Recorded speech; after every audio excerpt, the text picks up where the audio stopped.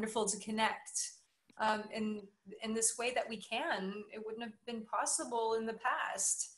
Being, 300 years old myself, it's just something that I can't even believe that we're doing. So it's great to connect with you, to go over and get you excited and activated about conscious dreaming, and particularly lucid dreaming. So lucid dreaming is, if you know by definition, it's a style of dream where you wake up within the dream and you become completely conscious and aware of your environment as much as you are right now just listening to me talk. So really interesting things can happen in the lucid dream state because we are focused and aware, and we're engaging with the dream itself. So there's ways in which you can learn from your dreams within this conscious state. There's ways in which you can heal and transcend any trauma within your life in this style of dream. Also, it's a chance to go a bit deeper. If you feel like you're a spiritual person, you can connect in spiritual ways.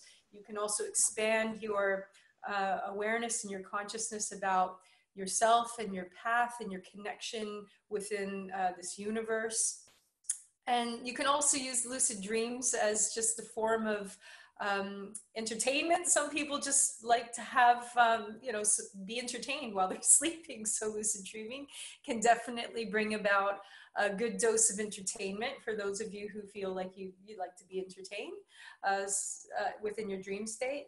And also some people use it also for creative practice. So if you're a musician or an artist, or you love writing or poetry or books, anything at all really, you can use the lucid dream states as well to inspire your creative practice. And you can take a lot of your experiences through the dream state and bridge it over into your waking reality and make some wonderful and beautiful things to share with the world. So no matter where you're at with your life and your path and what you want fulfilled in your life, you can use lucid dreaming in any type of way that fits nicely within your framework as a person.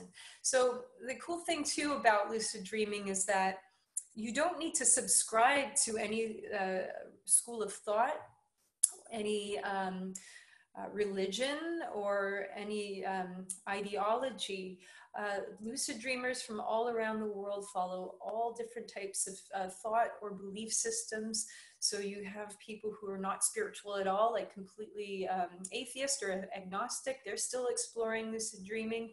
And you have people who are Christians, or people who are Buddhist, or people who are just like naturists, all exploring lucid dreaming within their own framework. So it doesn't matter where you're at. You can bring in whatever resonates with you, and whatever your beliefs are can get pulled into your dreaming experiences as well. So that's the beauty with it. This is a connection with you.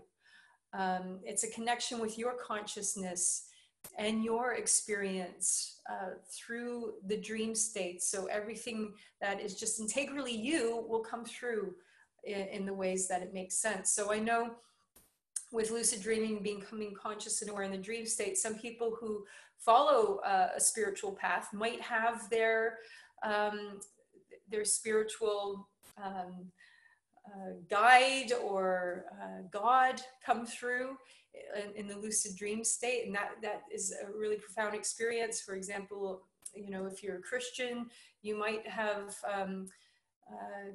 experiences with angels or with Christ, or that's just an example. Or if you are Buddhist, you might have something that's within the Buddhist framework come through. And certainly, even if you don't have any religious following, you might have some other profound experience that helps you feel transformed in some kind of way.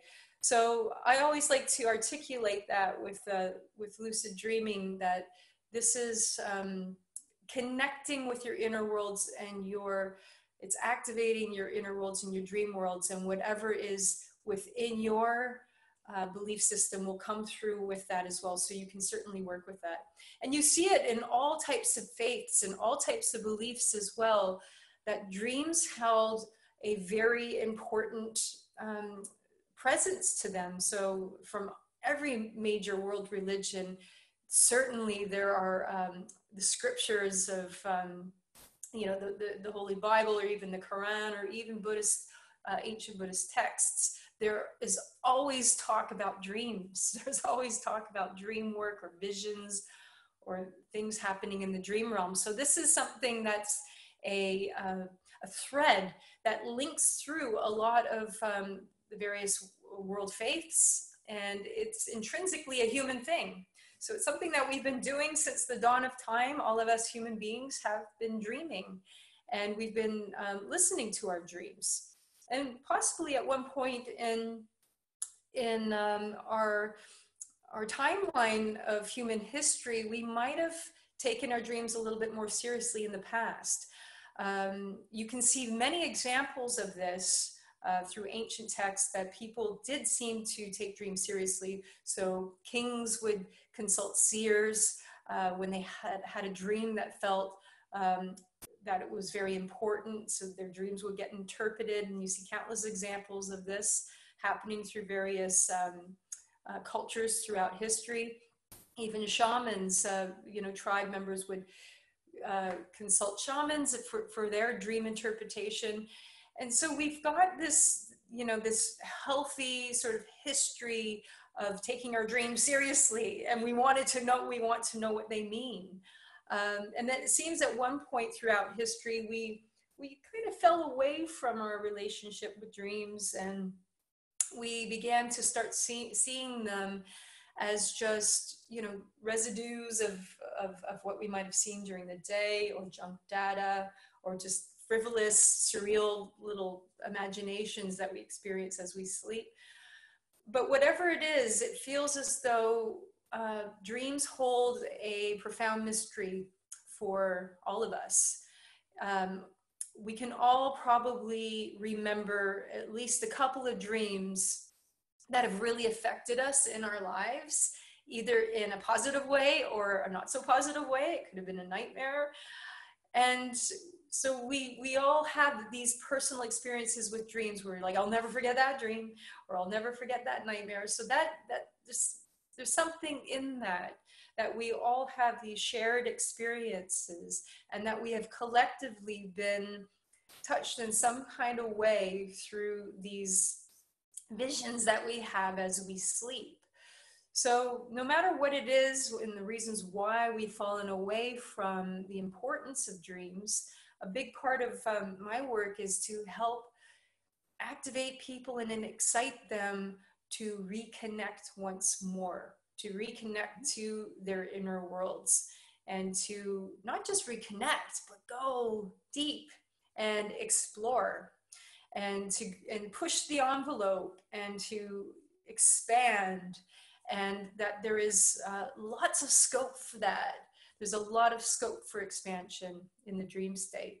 Now, there's not, even though, we've all been dreaming for thousands of years as human beings, it's only been really recently that dreams have been looked at and studied in like sleep lab environments. And really only recently, in the late 70s, where lucid dreaming was actually quote unquote discovered. It was documented in the sleep lab, but we have been doing this for thousands and thousands of years as human beings. So it just goes to show that, we had a lot to catch up on, really, like when it comes to consciousness exploration and dreams and coming together with science. So only really since the late 70s that we've had, the scientific proof. So to me, that's really exciting, because it makes you realize that there's more to discover. And I think that when we sleep at night, our consciousness is in still some way connected, and that we can finely tune it and train ourselves in which to become more fully aware while we're asleep. So this is the path of the conscious dreamer. And this all starts off in very small ways, which I'll go through this evening to get you inspired to start a little practice for yourself, so that it really builds up to the point where you are becoming a regular lucid dreamer and you start really exploring things through your dreams. Now, I always guide people through the conscious dreaming practice to let them know that all the dreams are equally as important. So I know, like, having the lucid dream is really, wow, it's a pinnacle moment, and it often can be so transformative that people wake up from a lucid dream and they just think, this is making me question the nature of reality. It really, like, throws your reality checks in the spin, because that's so visceral and so more real than this reality that we're in. But because we're always striving for the pinnacle, we sometimes don't look at all the other just seemingly normal dreams and maybe not take them on board as being important, whereas they are. So a big part of what I teach with the conscious dreaming practice is that all the dreams that you have are of importance, that they are all a map work and a blueprint of your unconscious mind, and they're all part of a puzzle too. So they're really, it's important to take them all on board, and it's important to document them. So we'll go over one of the first things as the foundation of a conscious dreamer and preparing you to become a lucid dreamer. The most important thing to do is start a discipline of recording your dreams. So some of you might already be doing that, and that could be in the form of a dream journal, or typing out your dreams and keeping a file on your laptop. Other ways in which you can record your dreams are simply a dictaphone app on your phone. Doing it the old-fashioned way, if you want a tape recorder or like an old-fashioned dictaphone, could be another way. You can get creative with however you want to record your dreams. Some people do it just on their phone and a little notepad. But it's important recording your dreams, as it creates a record. So that's important. And I'll tell you why that's important in a bit. It also helps you improve your dream memory recall. So the more you're writing down your dreams, the more you remember them. It's like you're training this part of your brain, the memory recall, to bring in more memory of more dreams. And it also seems to trigger more dreams the more you write them down. You just kickstart something. So you're like, yes, okay, I'm grabbing these dreams. I'm grabbing them as soon as I wake up, and I'm getting them out and getting them recorded. And there's something really important about that when it comes to this feedback loop of recall and memory and triggering more dreams, and just getting into the gist of dreaming, recording, and then more dreaming. And it just becomes a really nice morning ritual that you'll find that you start to really enjoy. And it becomes almost mindful too, because you're touching in with yourself, and you're reflecting. And this is an important part of your practice as well, is doing this interconnection with yourself, touching in with yourself. So the dream journaling is, can't stress it enough, how important it is. It's also really important because you start to see patterns, and you start to see threads that start linking in between dreams. So it can be possibly themes that keep coming up. You're like, wow, I keep having like a chase dream constantly. So, these are big messages when they come up in recurring themes. It's a chance to look at that and say, well, am I stressing out? Oh, I must be stressed in my waking moments. I think it's linked to this. So that's great. Your dreams are helping you to take care of yourself effectively in your waking time. So your dreams can give you messages through recurring themes, which help you reflect on your behavior and your waking time and to adjust things in your life and to take care of yourself.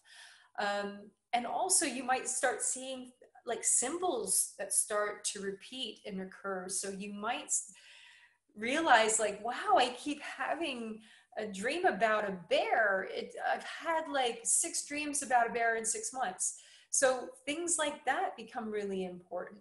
And that can be important from a personal point of view, because you might look at that symbol and look into the symbol of a bear, for example, and see it as a, as a little form of guidance through the symbology of the bear, or the characteristics and the traits that come alongside a bear. And that can really pull in a lot of guidance for you as well when you start to decode and unpack your own dreams. And also recurring symbols get really helpful too when you start doing your lucid dreaming techniques, which we'll go into today in this webinar, where you start focusing in on those symbols, those recurring symbols that come up in your dream journal, and you start using them as dream triggers and dream signs. So for example, if it is a bear that is a recurring symbol in your dreams, you can set intentions before you go to sleep at night. I'm going to see the bear, I'm going to meet the bear again, and when I see the bear, I'm going to go lucid. I'm going to become aware in the dream. So you can start using the repetitive dream symbols as a trigger alongside your affirmations before you go to sleep. And before you know it, you'll be having a dream and there's that bear that comes out of the woods, and you'll remember it, and it will trigger you within the dream state to become awake. And then it's a really great chance to ask the bear what it symbolizes. So you can actually have a conversation with it and say, hey, you keep showing up. What do you want? You'll be really surprised sometimes the messages you get from some of your dream characters or your dream symbols. So that's another cool aspect of lucid dreaming, is that you start you start interacting with the characters and the symbols that come through in your dream state. So you're actually consciously doing some interesting dialogue and getting so many answers from your dream symbols and dream characters. So that's one way in which you can help activate and prime yourself for lucid dreaming. And that all comes through the record keeping of writing down your dreams. So looking for these repeat symbols and go, hey, it's that. It's a bear, or it could be something else. And it's important too, when you have a dream journal, not only does it give you these little prompts that you can create dream symbols and dream signs to go lucid in the dream state, but they can hold a deeper meaning for you, in the sense where you can pull through some of these symbols into your waking life. So, we talked about pulling them through in the dream state and hopefully activating to become lucid. Well, you can pull them through in your waking life. So for example, if it's the bear, try getting yourself, you can get yourself like an object that's a bear, maybe it's a little sculpture or something, and just pulling that symbol into your waking life can help a lot too with your lucid dreaming. So say you have a little statue of a bear and you just prop it next to your bed. And so before you go to sleep at night, you have a look at it and you go, hey, dream symbol, you keep appearing to me in dreams. I'm looking at you right now. I'm going to find you in my dreams tonight. So that can help a lot too. And it's called dream bridging. So you bridge over the content of your dreams into your waking life. And then you're able to cognitively work with the symbology, like physically, because it's right next to your bed. So that's another way in which you can really train that muscle for lucid dreaming. But it's also really nice too, because some people feel that these symbols are quite personal as well. So you can start developing your own personal mythology in a way where you bridge some of these symbols over, and they hold like a deeper kind of personal meaning, or perhaps spiritual meaning. So it could be the bear, maybe it represents protection for you, or strength or courage. And that becomes almost like a symbol a mythological personal symbol for you. So some people like to bridge it over in that way because it gives almost like sense and meaning into their life or along their path, and creative depth as well. And if you're if you're a creative person, this can bridge through in your practice.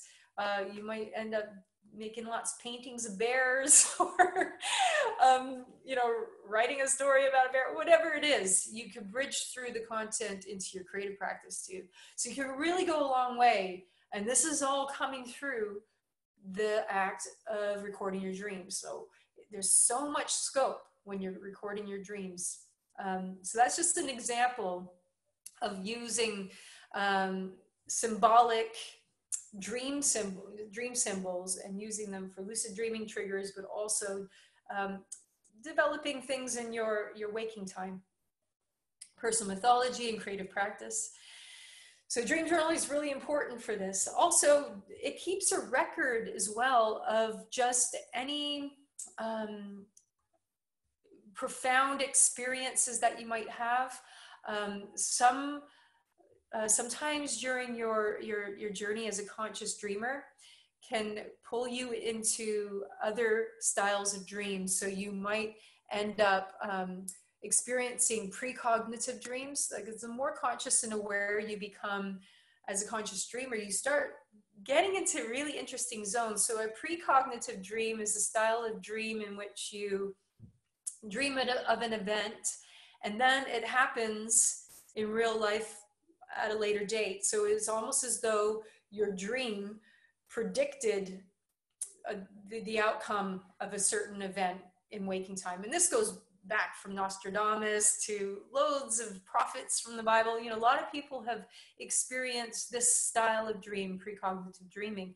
So it's important to keep a record of your dreams, because if you have the predisposition for precognition and precognitive dreaming, then you have a record of it. You can say, look, I did have the dream about the train crash. And, so then you don't feel so, feel so crazy. You're able to just go, it's like, I had this dream. And there's something to it. So it's encouraging. It's encouraging as well to write your dreams down, especially if you have the precognitive dreaming.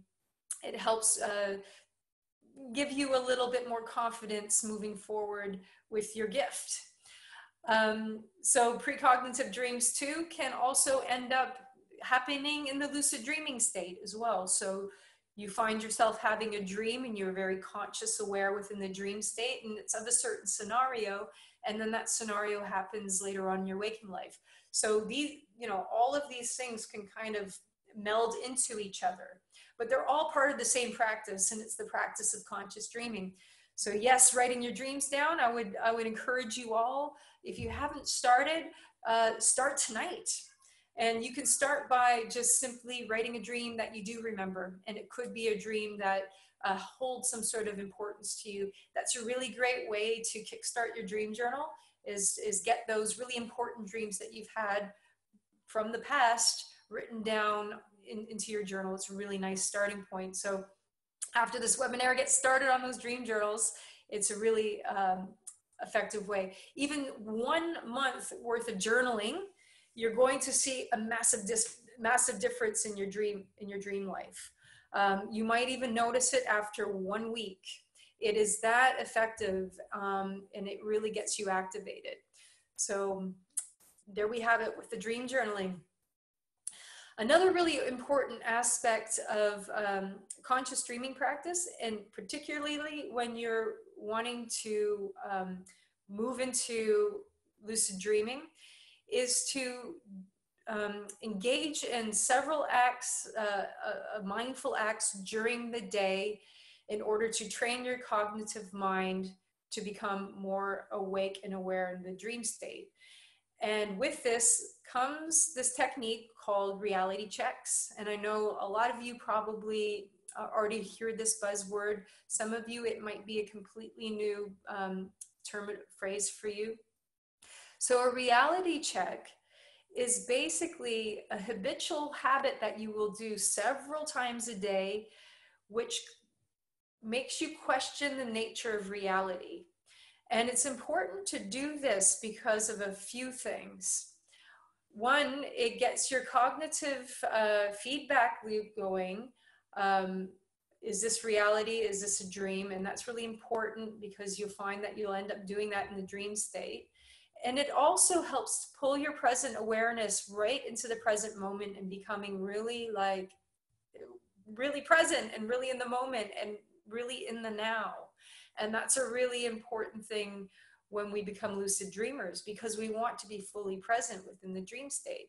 So we train ourselves to be fully present many times during the day. And I think a really good way of starting off this practice is basically doing a reality check every time you go to the bathroom and you're in the bathroom and you're ready to leave and you're washing your hands, and we're all doing the COVID hand washing like so much right now. So maybe you could even do more reality checks.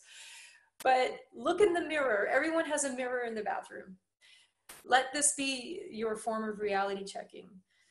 So you're looking at your reflection in the mirror, and you just really hold yourself in the present moment and really look at your reflection. And as you really study your face, look into your own eyes and study all the little lines on your face and everything to do with your visual appearance, you begin this dialogue, and you don't have to say it out loud because you might have a family member walk by and go, "What are you doing? Why are you talking to yourself in the mirror?" You can do this just in your own mind and say to yourself, is this reality? Is this a dream? Am I dreaming right now? Is this a reality? Is this a dream? And it gets very interesting when you do this, and it does trip people out a little bit because you get so in the moment that you're like, this is really weird. Is this reality? What is this? It brings everything into the present moment, and it can kind of slightly blow people's minds a bit, and it can feel a little bit like, woo, altered states. But this is just the reality of the present moment. And a lot of us are never very present. You know, we're constantly engaged in some kind of task, or we have things to do, or we're online, or we're watching TV, and that is just busy chatter. So it creates, we're distracted. But when you do a reality check, looking in the mirror and doing this feedback loop, talking to your appearance and really being with and studying your appearance, it brings you into the present moment. And for some of us, it can feel kind of weird because all of a sudden we're really, really present with ourselves.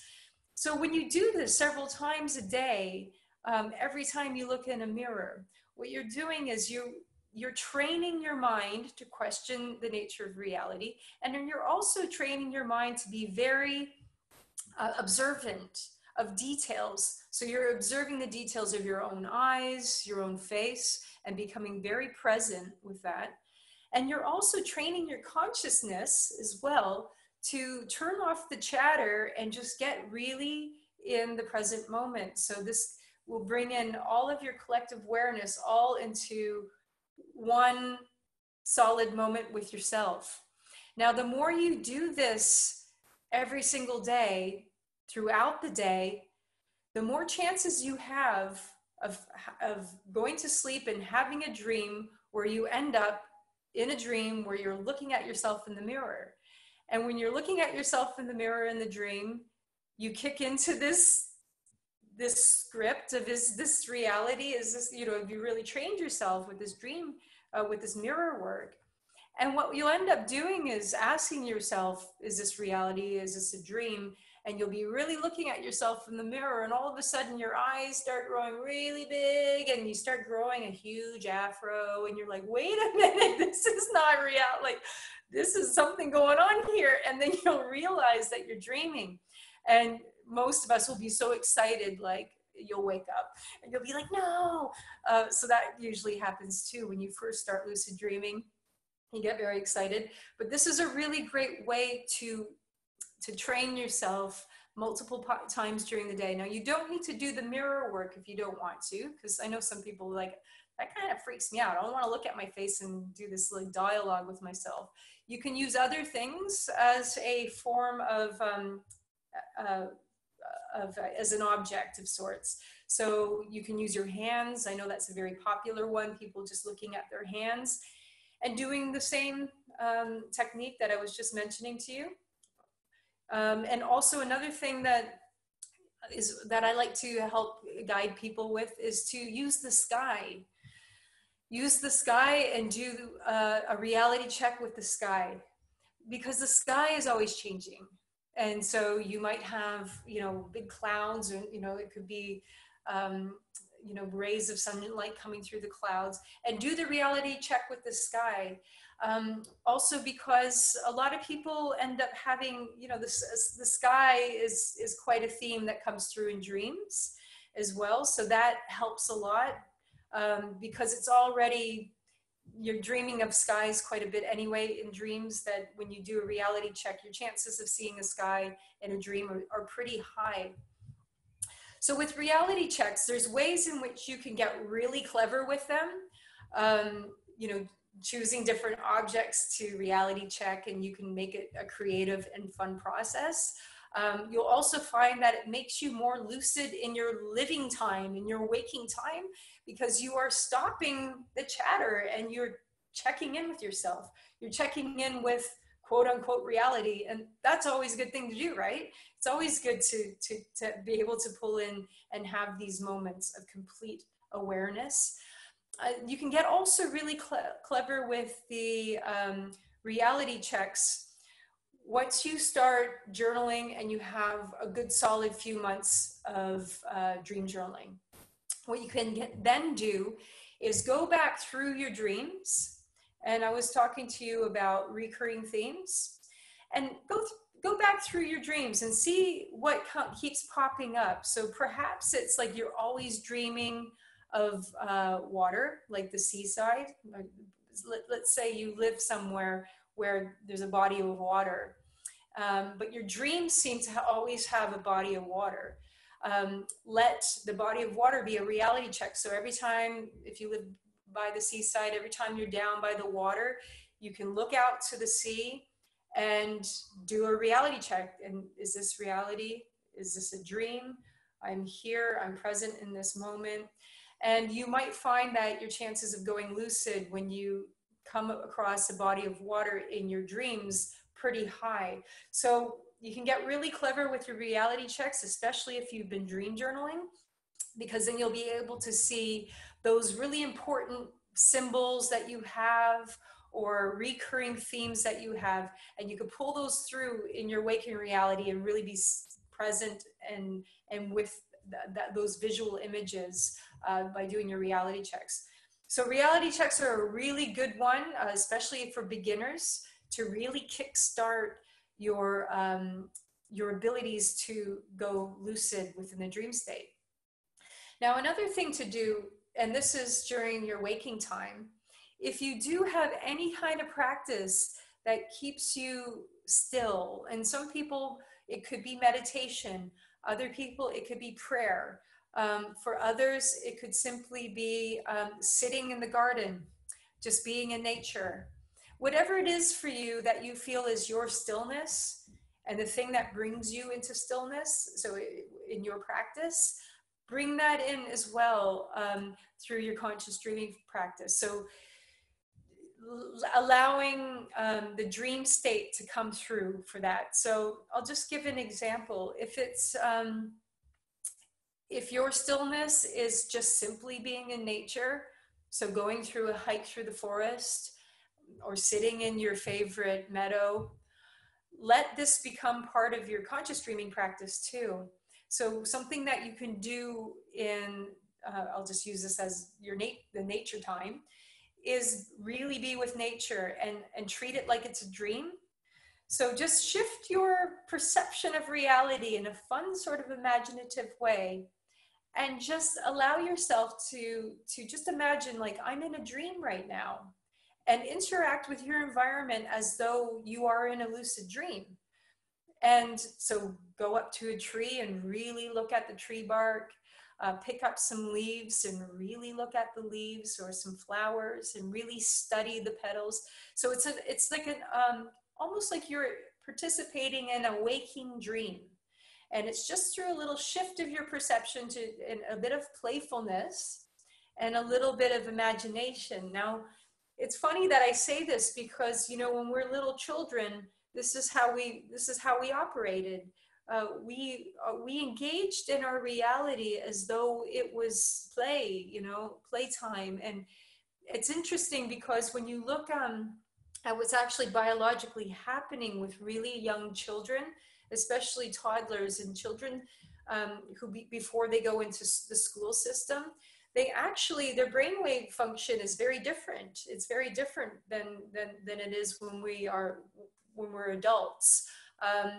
As adults, and when we are children in school, we operate mostly in the beta brainwave. So biologically, these are higher oscillation brainwaves. This helps us do our menial tasks and get things done, our list making and getting from A to B. And this is the brainwave that we really want to slow down. It's the chatter. And it's really what you want to slow down when you are engaging in a mindful practice or meditation or prayer. But little children, they don't operate in beta. They operate in a slower brainwave, which you see in the dream state. So the theta brainwaves, and this is more of a flow state. So this is very interesting, because if you've ever watched little children, especially toddlers, they're talking to themselves, and they're making little guys say, "Hi, what are you doing?" And, "Hey, yeah," like, you know, they're making their own little world, and they're within nature. They're playing, and they're really engaged. So there's something to be said about that, because it's as though they're in a different headspace, and they literally are, because of the brainwaves are in more theta and a more flow state, more dreamlike state. So next time you're out in nature, if that's your go-to for getting still and going within, try doing this. Try being with your environment as if you were in a lucid dream, as if you're in the dream state. It's amazing what happens with this, because it not only primes you for becoming more conscious and aware in an actual dream, but it actually brings you into almost like a more lucid way of living in your waking life. And it can really improve your connection with yourself, and it can be very quite therapeutic and quite healing. Is it like daydreaming? It's a little bit different from daydreaming, because you are really reacting to your environment. You're engaging with your environment. So daydreaming is like the realms of imagination. So it's great. It's amazing for problem solving and preparing yourself for things. And it's fantastic. But this is slightly different, because you're engaged with your physical reality. So you're going up to the flowers, really looking at them, studying the petals. You're looking at the trees as though, you know, it's the first time you ever saw one. This is the thing, children, that's how it is for them. This is the first time I ever saw an ant. Or they're like, "What's this?" I remember one of my nephews picked up some some rabbit shit. He didn't know what it was. He was like, "What's this?" And I'm like, "It's rabbit poo." And he was like, "Oh." But it's cute, right? The first time they're engaging in something, it's like they're little aliens that have just been, you know, landed here, and they're getting to know their environment. So shift up your headspace with this. It's almost like being in a walking dream. I'll illustrate it this way. So for some of you who've had a lucid dream before, you'll know exactly what I'm talking about. So you're in a dream. You are just walking around. All of a sudden you see there's a bright red flower, and it's along a path, and you're looking at the flower, and then all of a sudden you go lucid and aware within the dream state. The first thing you do, and you know this if you've had a lucid dream, you go over, you're like, "Oh my God, look at this. It's a flower, and it's pink, and look at the dewdrops." And you just are so absolutely enthralled with this flower in the dream state, and you're feeling the energy and you feel so profound. Okay, now we cut forward to you are awake. You are walking through a park. You're on your way to work. You have 1,000,001 lists in your head. You know you're going to get in an argument with your boss when you get to work. You're walking through the path. You see a bright colored pink flower along the path. You see it. What do? You keep walking. That's what people do. You don't stop. The thing is, with lucid dreaming, you would stop, right? You have a dream in a waking moment, you're like, this is amazing. But we never stop. So this is training yourself to stop and really look and really engage in your environment. It will not only prepare you for lucidity in the dream state, it's just going to make you a happier person in so many ways. So it's bringing back the practice of connection, observing our environment, being with and in the present moment with our environment, and taking in the wonder and the marvel of this amazing world that we have around us all the time. So when you become a conscious dreamer and a lucid dreamer, you end up consciously living and lucidly living. So you will find more and more that you engage with your environment in a more electrified, activated way. So this is just one way in which you can do this. And of course, you don't need to use nature to do it. You can also do it, walk through a city and do it. On many of my retreats, usually we go out in nature and do that, a walking dream. But I've had retreats in cities as well, where I've encouraged everyone goes off for an hour on their own and they interact with wherever they're going. And I said, there's no goal. It's just like how you would in a dream. There's no real goal. There's all these little synchronicities that you say, oh, follow there. Oh, I'm going to walk down that street. And you just allow yourself to experience. So try that out. That can really be actually quite life-changing. And every time that I've done this practice in a group setting where we've all gone off for an hour and done this, and we've come back and reconvened and shared our experience in the circle, many people feel like it was so transformative that they allowed themselves to experience, their reality in a way that they never had before. It can feel like deja vu. Do you use lucid dreaming to manifest in 3D? Yes, so some people, like advanced lucid dreamers, will use lucid dreaming to bring things in to their lives. So this is another practice, and it depends on what your lineage is. Some people don't feel so comfortable with doing that sort of thing, but you can definitely bring that in. So you set intentions before you fall asleep. You're able to bring in some of these intentions in the dream state, and then you, in the lucid dream, you basically call it in so that you bring that experience into your waking state. So it is something that people do absolutely explore, and there's a lot of stories online. You can look up that people sharing these experiences, that they were able to do that. So nightmares, yes. So nightmares are a really great thing in the lucid dreaming state to almost transcend the trauma of the nightmare or get to the root cause of the nightmare. So you can use lucid dreaming to really help yourself out, especially if you feel prone to nightmares or you have recurring nightmares. Ways in which you can do this. And I'll give you a little tip on how you can do this and how this can help you out, and also connect you to lucid dreaming. If you have a recurring nightmare, first thing to do is write it out. Write it out like a script. So describe everything that happens, the whole scene, and envision it like it's a little film, because effectively our dreams are almost like little mini movies. So write it out like it's a little film, And then after you've written it out, just sit with yourself in quiet reflection. You can close your eyes and play the film out again in your mind. So you'll probably feel some of the emotions.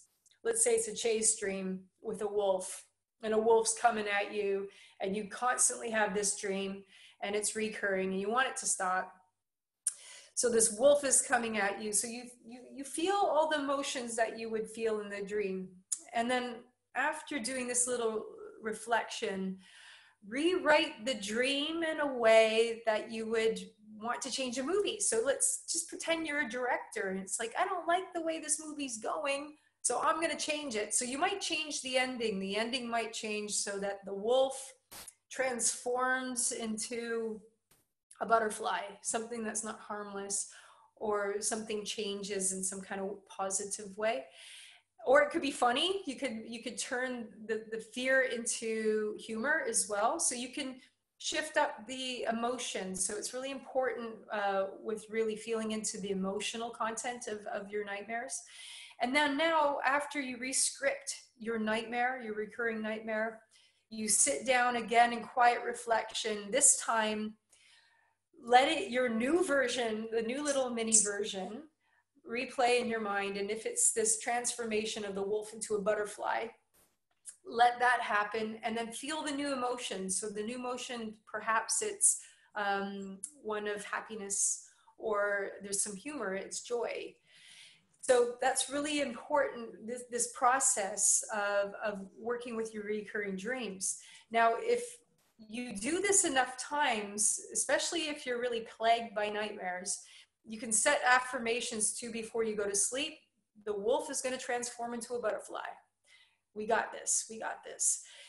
So you're preparing yourself, or you're rehearsing, and then you might find yourself with that dream cropping up again, and the wolf appears, and your chances of going lucid could be pretty great. And if you do go lucid, then you're able straight away to help co-create in the dream, transform the wolf into a butterfly, or even ask the wolf, why do you keep chasing me?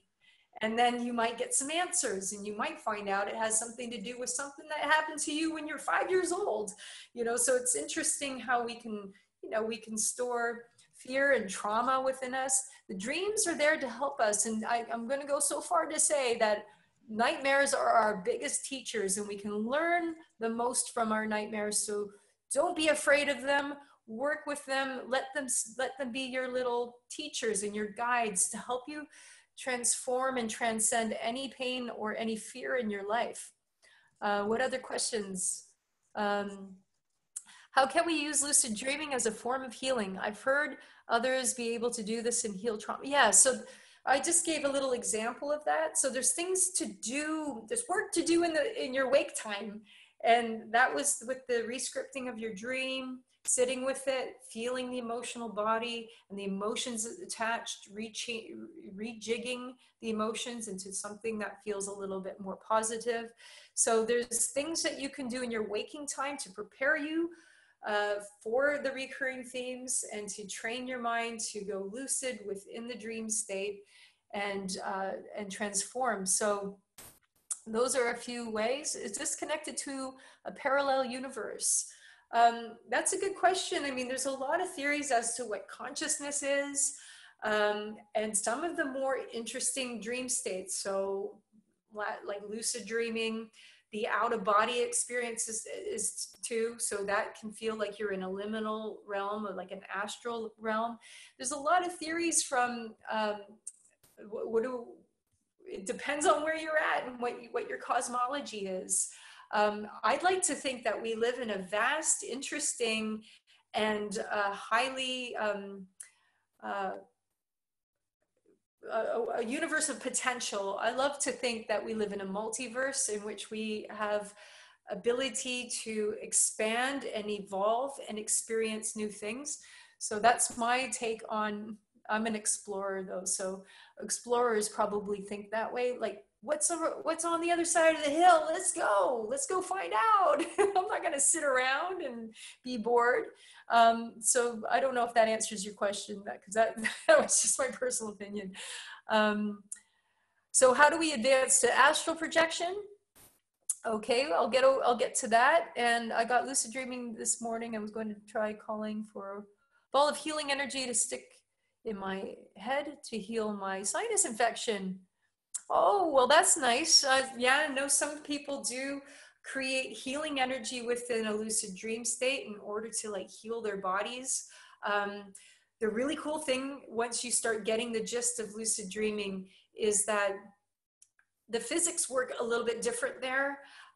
Really try doing your practice in a lucid dream. I know some people, like I'll give an example. If you're a Reiki healer or you do Reiki, wow, try doing that in a lucid dream. You see the true potential of that energy that you're doing. So if you have a healing practice, wow, it's so mind-blowing when you try it out in the lucid dream state. You're able to see the energy flowing from your hands, and you can feel the full potential of the healing energy that you're facilitating through your practice.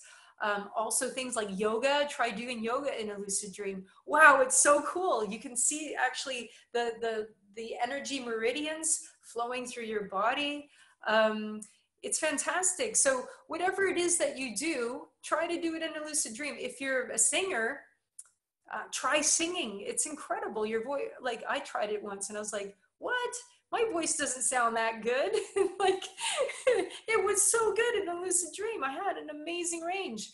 And not only that, I had like these bright glowing colors coming out of my mouth. Each tone had its own correlating color and light. So it was like a form of synesthesia. I could see the true nature of music and tone. So definitely, try that out, healing in the lucid dream. Okay, is there any techniques to remedy lucid nightmares? For example, being trapped in a lucid dream. I find that after practicing lucid dreaming for an extended period of time, my dreams tend to be more stable, but sometimes will morph into a lucid nightmare. I think in a situation like that, it really helps a lot if you have a mindful practice. So it could be meditation or prayer, whatever you feel resonates with you. I find in situations like that, when it starts to change, you're able to pull in your, not get carried away in the fear, because sometimes the fear energy will really amplify big time in a lucid nightmare. So you can call in your source energy, or start forming a ball of light within you to be with you within the lucid dream state. Another thing you could do, if that doesn't resonate, is to call in your higher self. So you can say, connect to higher self now. I've done this in a lucid dream, and it's absolutely phenomenal. So that you just call it, you say, connect to higher self now. What ends up happening is you just get teleported out of the situation, and you, from my experience and from other practitioners that I talk to, you literally teleport through layers of light and connect to like an infinite source of universal oneness and unconditional love. That's another thing you could try doing, which calls it in. But if these lucid nightmares keep happening, and I'll go back to this belief that I have that nightmares are our biggest teachers, there could be something very important for you to learn from this lucid nightmare. So I would say, write down those lucid nightmares, sit with them in the waking time, and really reflect on them. Prepare yourself to come up against them again, because there could be something to learn from that lucid nightmare. Because beyond the fear, there is incredible scope for learning. We just have to get past that scary zone, you know, of the wolves and the little goblins and the whatever it is. That it's just material that you can transcend and move beyond. So there could be some amazing stuff for you on the other side of those lucid nightmares. Hopefully some of these tips might help you with that. Yeah, so sometimes people can have aroma come through in their dreams, or a real sound. So lucid dreaming can be amazing sensory experiences. And I know, being a musician, I've heard music in those realms, and I've brought that music back and composed it, and these really amazing sensory experiences. And so you can get it with aroma as well, where you really, you know, you can really smell roses, or you can really smell something wonderful, maybe not even so wonderful. It could be a terrible smell too. But these are also experiences within the lucid dream state. Also with lucid dreaming, very hyper vivid. Your vision is like better than your waking vision. It's like you have almost like beyond 20/20 vision. It's as though you are able to go right into a substance and see the full detail of everything. That's another experience. The energy held within a lucid dream is very different as well. It feels, the energy feels very tangible. Also, the physics work differently. You're able to fly and do the immense freedom that you have, and travel and do things that obviously our earthbound energy is not able to do. Those are some examples of what you can experience in the sensory realms of the lucid dream. What other, do you use tools at all to help dream recall? For example, crystals or herbs? Yeah, great question. So I work a lot with wenerogens, which are plants and herbs that trigger dreams and help with dreaming, help with your memory, help trigger lucid dream states, help trigger precognitive dreams. And they're called wenerogens because of the word weneros. It's Greek and it means to dream, and gen is the Greek word for creation. So they're plants that help create dreams. What I'll do is I'll quickly show you a couple. I'll just share my screen here, because some of the names are a bit big and you might want to like write them down. But a lot of these herbs, if you're interested in them, you can find them easily on Etsy or eBay. And so I'll share my screen with you now, and I'll just go over a couple of these wenerogens with you. And these can be very helpful for also a nice ritual before you go to bed, made into a tea, and you're winding down and you're disconnected from social media and from your phone, and you're having some quiet time. You're able to have a bit of dream tea before you go to bed. So let's have a, I'm gonna share my screen with you. Okay, here we go. Let's get up here. We'll start with our first one. You might know this one. Y'all might know this one. It's mugwort. And mugwort is indigenous to a lot of countries. I know it grows in North America. It's called the dream sage by a lot of indigenous people. It's also over here in Europe. It grows wild, and it's a great little dream trigger. It's been used for a long time for people to connect with their dream realms. The Latin word here is Artemisia vulgaris, and it's named after the Greek goddess Artemisia, who's like the goddess of womanly patronage. But here's an image here of some fresh mugwort, and it can be used dried and made into a tea. It can also be smoked. So you can smoke mugwort. There we got some mugwort there, like a little tobacco tin. So get yourself like a Lord of the Rings pipe, and you can start like getting really like wizard dreamer with that pipe there. Also, some people like to, oh, I'll just go back. See this little pillow here? You can make some, like a little dream pillow, and some people like to just keep it in the bed with them, and they feel like that's enough to help trigger their dreams and help them remember the dreams. So with this, going lucid on mugwort can be quite effective for some people, especially when you're setting intentions and you're dream journaling and you're doing your reality checks and your mindful dreaming walks. And also, I don't have an image of it as tea, but you know, you can buy it online like tea and make it into a tea. It tastes a little bit like chamomile, and it's about like, 20 minutes steeping, and it's good to go.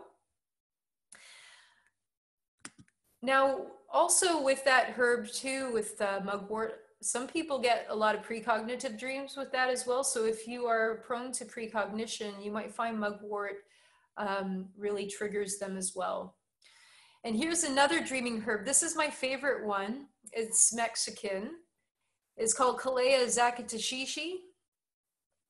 And it's a Mexican dream herb. So it also has other names.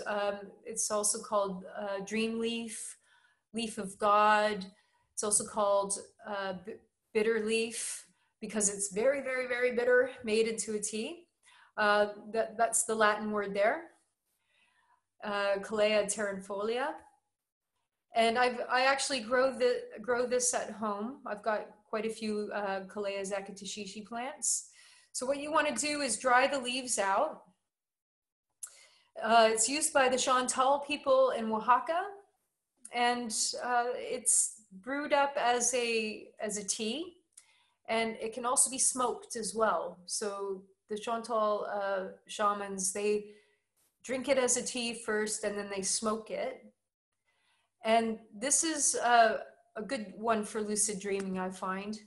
You can find it there. You'll get like bags of it, and you make it into a tea. The only thing is with this dream herb is it's really bitter. You can try putting honey or agave in there, but it's still really bitter. It's sort of like coated to your tongue, like the bitterness. And one thing I find that kind of helps is if you have a little lemon or bite a little bit of lime afterwards. It seems to cleanse your palate, but that's just one thing to be warned with the Calea zacatashishi. It's super bitter, but it's a really good dream herb for activating your more vivid dream states, and it does help a bit with lucid dreaming, and it helps quite a bit on that threshold before you're falling asleep, because Calea zacatashishi really stimulates your hypnagogic state. So the hypnagogic state is the state in which when you're on the threshold and you're moving into your first stage of sleep, your brain waves are slowing down. And there's a lot of interesting phenomena that can happen in the hypnagogic state, including visions of sacred geometry, shapes, lights, and colors. You can have audio hallucinations. Some people feel like they get vibrations or sensations in their body. That's the state in which you would have an out-of-body experience. So just to answer that one person's questions about OBEs and the astral projection, that's when you do it, is on the verge of the hypnagogic state. Now, Calea zacatashishi really activates the hypnagogic state. So if you are interested also in astral projection and out-of-body states, this is a really great herb to really activate that liminal state. So you will find after a cup of Calea zacatashishi and you unwind and you go to bed and you're holding your consciousness aware as your body's falling into sleep, you'll see a lot more imagery, a lot of more dream imagery forming. You will get more hypnagogic experiences, and you might even hold consciousness long enough to actually exit your body. So that's a really good one I'd recommend. And I'll quickly go over one more. I won't go over guayusa, but I'll hit this one up, which is the blue lotus flower. This is a pretty amazing little psychoactive flower, which means when you consume it, you will feel the effects of it actually in your waking time. So psychoactive plants, they will alter your state of reality slightly. With the blue lotus flower, your altered state of reality will be one of euphoria. You'll have body energy. It's got very high vibrational energy, this plant. It feels actually quite sublime in many ways. It was used by the ancient Egyptians, and the ancient Egyptians considered the blue lotus flower to be a divine presence. And that's why you see a lot of the lotus flower used in a lot of Egyptian iconography. It was considered a divine flower and plant consciousness. So this is a really great flower to meditate on, for dream vision while you're awake, and also for exploring lucid dreaming and conscious dreaming. There's some pictures there of some of the Egyptian iconography of the blue lotus flower. This comes in the forms of flowers, and you make it into a tea. So when you make it into a tea, those flowers will reconstitute and become almost like water lily, quite fleshy. When they're in your cup of tea, you let it brew for 20 minutes. And you might feel the effects within, I'd say, about half an hour, depending on your sensitivities. Some people are more sensitive than others, obviously. And also with plant work and working with new plants and herbs, obviously you want to approach this in a mindful and conscious way. As you, with any new substance or any new foods that you're putting in your body, you want to make sure you're not allergic.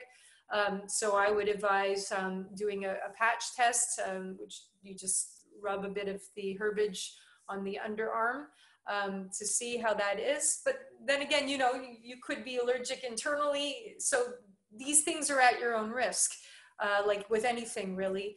And I think when you're doing plant work, it's also quite good to approach it in a mindful, almost, honoring the plant, being, seeing the plants as guides and working in alignment with them in some kind of capacity where you're honoring the plant that you're working with. Valerian root works very well too, mostly for if you're having anxiety dreams or insomnia.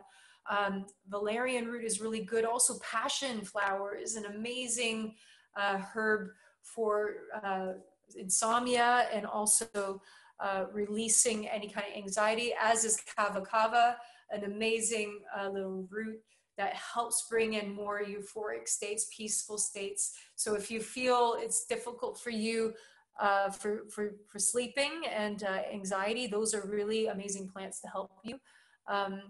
So let's get some other questions here. Someone once had a dream that they were fighting in the trenches of World War I, and then later that day found out my family went to a war museum. Yeah, so this will happen. That's kind of like in the realms of precognition or telepathy. That this happens a lot with family members. Maybe it's because we're all really quite bonded with our family members. Interesting phenomena. And this is when it gets really interesting with the exploration as a conscious dreamer, because beyond lucid dreaming is mutual dreaming and shared dreaming. So I know with a lot of my lucid dreaming friends and peers, we're trying to move beyond lucid dreaming into shared dream states. So this is like connecting with other dreamers in the dream state. And I've got countless examples of that it works. And mostly when I do retreats, when we set intentions to all connect in dream space, and the next morning we share in our dreaming circle, we're always blown away that we've all had the same dream. Not all of us had the same dream, but we've had some very uncanny experiences where a few of us have who experienced exactly the same dream. So there is great potential and great scope for interconnectivity within dream states with other dreamers. And it makes a lot of sense because we are the collective unconscious, and we are all in this soup together. So we can have the potential of connecting with each other in lucid states as well, which gets really interesting when you have a lucid dream and you're actually talking to your friend in a lucid dream. What other questions do we have? Can you take them every night? And how many nights will it take to trigger a lucid dream?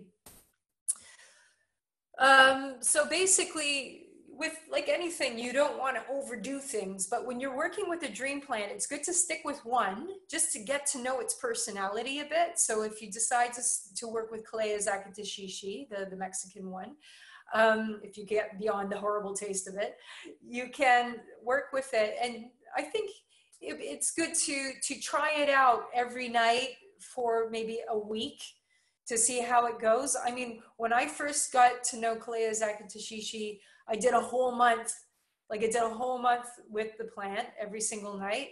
And I did a journal called the Kalea Zakatashishi journal. So all my dreams with that plant all had a particular flavor to them.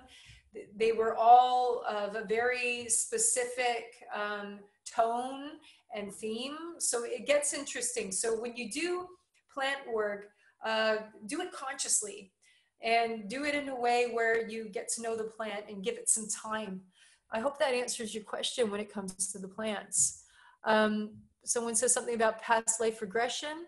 Yeah, I mean, this happens quite a bit with people who start doing conscious dreaming, and this, we're going into the realms of recurring dreams. So especially if you have a recurring dream and you've tried everything and you feel like it doesn't associate to any trauma you had in the past, it certainly isn't linked to anything in your waking life, and you really did the detective work on this.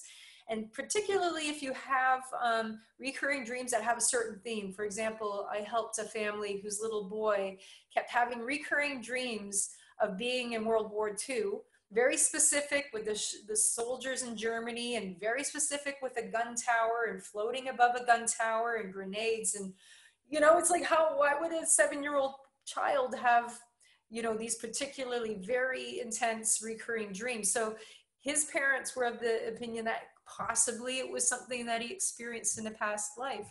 So you can explore past life healing through the dream state as well, if that's part of your cosmology, and you certainly believe in reincarnation. You can follow that lineage and certainly heal and transcend any trauma from past lives through the lucid dream states and your conscious dreaming states. So does lucid dreaming have an impact on quality of sleep? Okay, this is a good question, because some people think, look, you know, I have to go to work and I don't want to be really tired the next day. Absolutely. So a really good thing to know about lucid dreaming is to actually understand your sleep cycles a bit, and to know how much you need per night. So sleep schools would say everywhere that 7 to 9 hours sleep is the optimum amount of time for an adult, 7 to 9. So if you're anywhere in between there, some people can get off with 6, but I think anything below like 5, 4, you're really risking your health. We need our restorative sleep. We need a full night's sleep in order to help us biologically. But good point with lucid dreaming. When we're lucid dreaming, it's usually within our REM state. So in our sleep cycle, we will hit up the REM cycle several times during the night. So we have 5 stages of sleep throughout the night, and it repeats as we go through the night. And our REM cycle seems to get longer and longer. So there's a lot of opportunities to lucid dream in the night. So it won't disrupt your sleep too much. Most of us will have our lucid dreams just before we wake up, and we are usually in REM just before we wake up. So we're in REM, and then we come out into the hypnopompic state. That's upon arising, and then we wake up. So a really good trick to do, and this won't make you too sleepy, is if you allow yourself to wake up a little bit earlier in the morning, just disrupt your sleep. Set an alarm, just wake yourself up maybe an hour or an hour and a half, or maybe 2 hours before you would normally wake up. So just let yourself wake up a little bit, not a lot, and you would just hold in your mind, okay, I'm going to go back into sleep, and I'm going to lucid dream in this next stage of sleep. You could set an intention. Maybe it's you're trying to find a mirror in your dream, or you want to find your hands or an object in the dream, or you have a goal. Set the affirmations for your goal. This is called the wake back to bed technique. So it doesn't have to really disrupt your sleep too much. But it's usually in that last REM cycle that we will get our sleep. So as long as you're getting 7 to 9, and you're getting your deep restorative sleep, which is like what you really need, you're going to be okay. It's going to be fine. But I would have a look at your sleep hygiene, because if you are concerned about, being really knackered and tired the next day, really important for you to just look at what's going on with your sleep hygiene. So sleep hygiene is the habits and rituals that we have in and around bedtime, and this can greatly impact our 7 to 9 hour sleep. And this could be anything from drinking a cup of tea or coffee before you go to bed, which is going to keep you really wired and you're probably not going to go into your deep restorative sleep. Or it could be being on your phone last thing before you go to sleep. And now studies show that the blue light emitted from our phones really disrupts the melatonin production in our brain, and this overexcites the brain and it can wreak havoc with our sleep cycles. So things like turning off your phone, getting the electronics out of your bed, make the last hour before you go to sleep quite ritualistic. It's like time to quiet, time to go inward, maybe get some dream tea, set some intentions, get onto your journal, start writing some affirmations, get into the mode to go on your exploration into your dreams. So I can't stress enough how you should, really switch up your sleep hygiene. Make sure that you're keeping it all good, and you're not going to get tired from lucid dreaming. So it's, you're going to work in conjunction with understanding your sleep cycles and also cleaning up your sleep hygiene. Also, this means your room as well, making your bedroom like an optimum like dream machine for you to actually go and do some exploration. If you want to know more about sleep hygiene, your sleep cycles, and all of these fantastic tips that come along with it, check out my book, because I've got a lot of chapters that really cover like do like guide 1, guide 2, like really put out the points that help you and get creative. It could be a fun process too, doing all of this. So hopefully that helps answer that question about sleep. Oh, Banyen sells mugwort, yay! So that's great. So I dream at the end of my sleep for the most part. Yep, that's with our REM state. So insomnia, the plant that I was talking about, the blue lotus flower, that's really good for helping insomnia. Valerian root is amazing. Passion flower is really good, and kava kava is also a really great one. Blue lotus flower is a fantastic plant for that. Also, if you have insomnia, really look at your sleep hygiene, because sometimes there's things in our environment that give us insomnia, from drinking a cup of caffeine too close to bedtime, to our flat screens and our smartphones, to stress and worry and anxiety. You might want to bring more meditation into your life. Even glasses of wine will really disrupt your sleep cycle. Even though they make you feel drowsy and tired, you actually don't really get that deep restorative sleep that you need if you have a glass of wine before bed. So there's a little bit of misinformation with that. So be mindful of that. And also other things like cannabis. Cannabis, when you stop, it will give you such insomnia. It can be so bad that you just go back to smoking cannabis again. So if you find that you're trying to wean out of a regular cannabis use, because cannabis really suppresses dreams, it completely shuts down in your REM state. So you will really have a hard time becoming a lucid dreamer if you have a regular cannabis smoking habit. And if you want to stop smoking so your dreams come back, your REM state comes back, you might want to use blue lotus flower as you're going cold turkey off of cannabis, because blue lotus flower will help relieve the insomnia and also pull you into the dream states. And it's a wonderful, energetic meditation plant as well. Hopefully that answers your question. Can we do problem solving? Absolutely. You can do problem solving in the dream state. It doesn't have to be even a lucid dream. It can just be a regular dream, because I think when it comes to dreaming, they're all important. If you think of lucidity, it's like a scale, like a sliding scale. So you have absolutely 100% lucid on this end, where you're completely aware and engaged, and then you're like totally out like a log on this end. And then in the middle you have varying states of, you're there. I mean, you probably know you have dreams where you're like, oh, I know this is a dream, but I'm just gonna watch, I'm just gonna observe. Or sometimes you have those dreams, you're like, this dream's boring now, I want it to change, I'm gonna wake up. So that is, in a sense, you're conscious to a certain degree. So in those types of dreams, they get really interesting and they're important. You can observe the dream from a problem-solving point of view.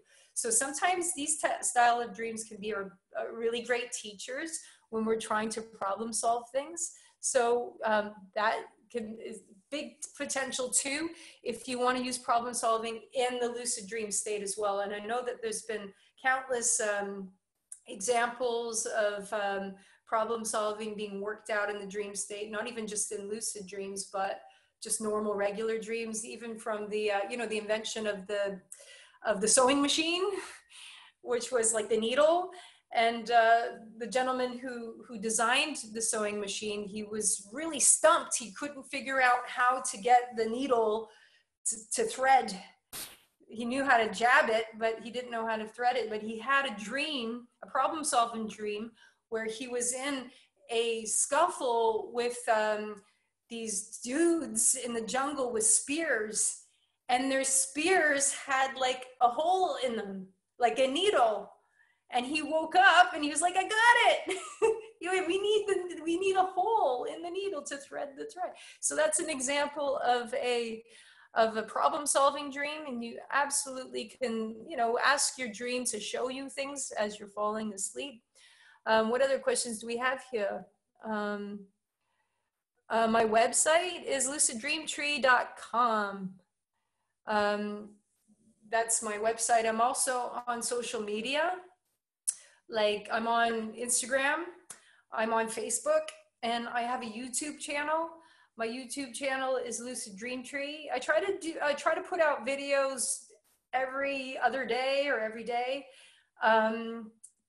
Everything from tips and techniques that you can do for your conscious dreaming practice. And sometimes I just share personal stuff, like I had a dream, I'll share a personal dream, and I'll ask questions, and I try to create a little, like a little forum, a little community to start chatting about exploration.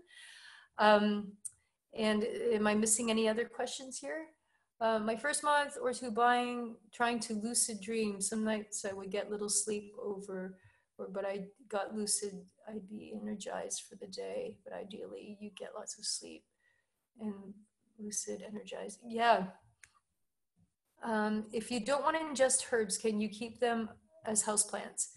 Or are there other houseplants we could keep in our home to assist with dream state? Absolutely. I grow some of these dream herbs. I should probably show you. Okay, I'll be right back, because I got huge pots of them and I just keep them around my bed. And basically just having them around, and just also bringing more nature into your room is an incredible way. I've noticed that it's an incredible way to pull you into your inner worlds.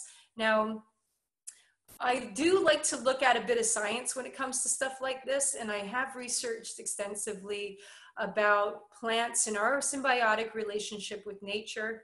And studies do show that when we are in a forest, it brings about calmer states of mind, slower brain waves.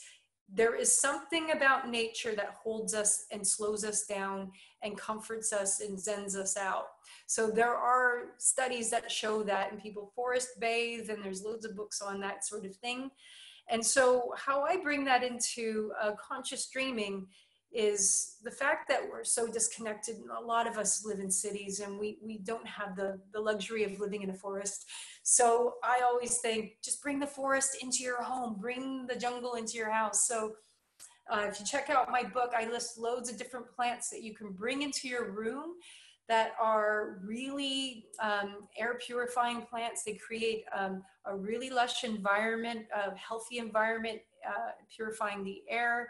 And also just having the vibration and the energy of plants around you when you're sleeping it just pulls you into a really relaxed state. So if you feel like, you know, you're sleeping in a forest.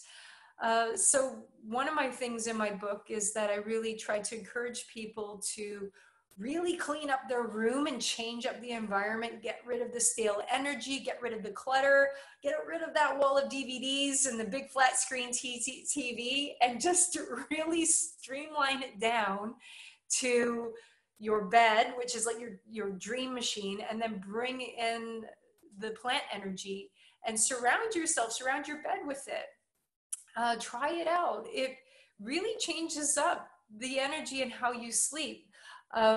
Really does bring in a lot of mindful care. So if you don't want to ingest them, you can have them around you. You can have them around you, and it's a wonderful thing to do. And it just looks really nice too. You just go in the room, you're like, wow, it's like a little jungle in here. How cool. So get yourself onto those plants. They're really lovely. And what I'll do is I can just quickly grab a couple for you so you can see the plants that I grow, and because we talked about some of them. So if you don't mind just chatting amongst yourself for like 2 seconds, I'll go get my plants to show you. Here they are. My children have arrived. So I'll just show you quickly. You know, we were talking about Calea zacatashishi, the Mexican dreaming herb, and one of my favorite ones to work with. So I've got several of these, and they're growing. So I keep these with me, and you can buy the seeds online. You can buy the seeds and you can cultivate them. You can grow them indoors. They do like a lot of sunlight. So that's really nice to have, especially growing it from a little seed and nurturing it and having it next to your bed. So you don't need to ingest them, you can just have them around. And this one, I didn't cover this one in our talk today, but I do workshops and webinars on specifically on the plants, because I work with 15 different plants. And this is another Mexican one, and it's called Sinacuichi, and also called sun opener plant. So this soon, when it gets a little older, will burst out in some beautiful yellow flowers. And this one was used by the Aztecs for dream journeying and lucid dreaming and dream work. So this one's growing as well. So it's nice to have this sort of thing. If you don't want to ingest them, you can just nurture them like they're your children. And so I like to have them. I've got a whole bunch of them. And that's something that can be really helpful. Can I give an example of a plant? Many times I dream of people I don't know. I wake up and remember them in detail. I don't know how to relate to this. Yeah, so dreaming of other people can be quite mysterious sometimes, and some of us do have recurring people that appear in the dream state that we don't know in real life. This holds great mystery to many of us, and pretty interesting with the exploration. And I know that, you know, there's a lot of theories. Some people feel that possibly there's other timelines going on, or we live in a multiverse that's really complex, and perhaps these people are out there somewhere, and we're connected to them in some kind of way. And a lot of people experience that. It's something that's really a really tangible experience. Thank you so much, everyone. I think we finished right in time for the end of the webinar. We did it! Sorry, I feel like I talk too much, but it's like trying to get all the information in there. Obviously, there's so much more too. You know, we could talk all night about these sort of things, but please do keep in touch. I would love to carry on the dialogue, and I'm really a big advocate of the conscious dreaming community. So I'm really active online, connecting with other dreamers. I have weekly meetups called Dream Academy every Sunday. You're more than welcome to join, all on my website. Oh, thank you very much for your kind words, everyone. I would really love to carry on. So do stay in touch. I think it's wonderful to encourage each other. And with the Dream Academy, we do dream sharing, and that's a really big part of the practice too, is soundboarding our dreams together and exploring together. So I'd love to continue the connection. So thank you so much, all.